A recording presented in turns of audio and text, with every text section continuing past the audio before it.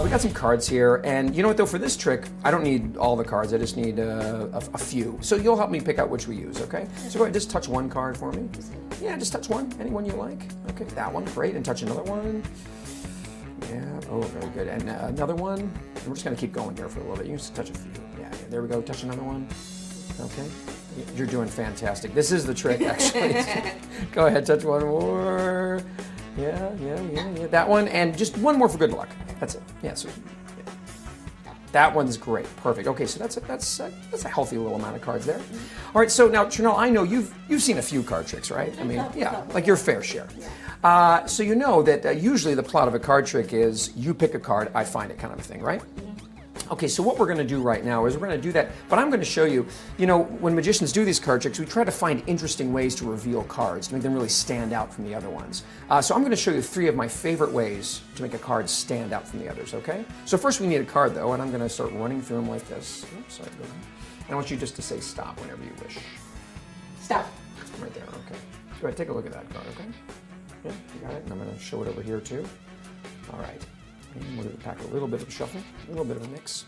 Now the thing is, right now I don't know where your card is. It could be that one, it could be this one. I have no idea. But what I'm going to do is I'm going to split the cards about in half, okay?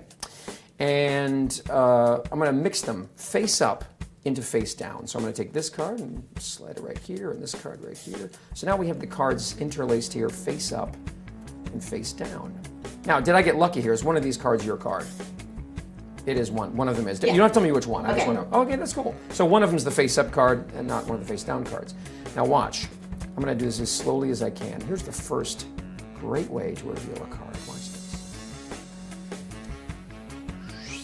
There's a little magic twist. And when that happens, check it out. There's now one card that's face-up.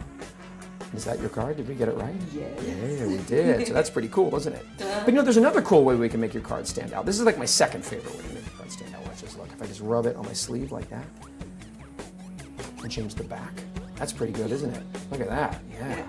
That's pretty awesome right there. But you know, there's an even better way. There's a better way to make your card stand out from all the other cards. And that's to make the other cards disappear. And it just happened. Did you catch it? Did you see it? It looks like I'm a crazy person. Like, what are you talking about? But look, I'll show you. I really did make the other cards disappear because that one is now blank. That one's blank. That one's blank. And that one's blank. And this one also is.